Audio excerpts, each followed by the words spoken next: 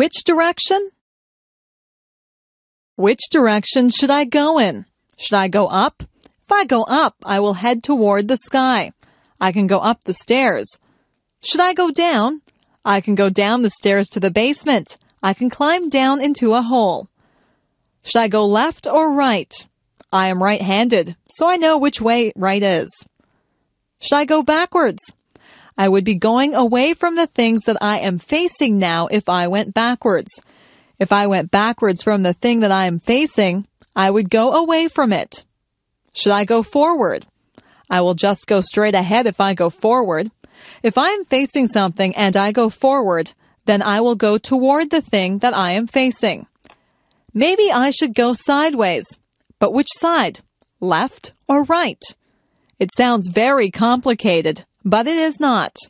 Directions are very easy to follow if you just stop and think about them.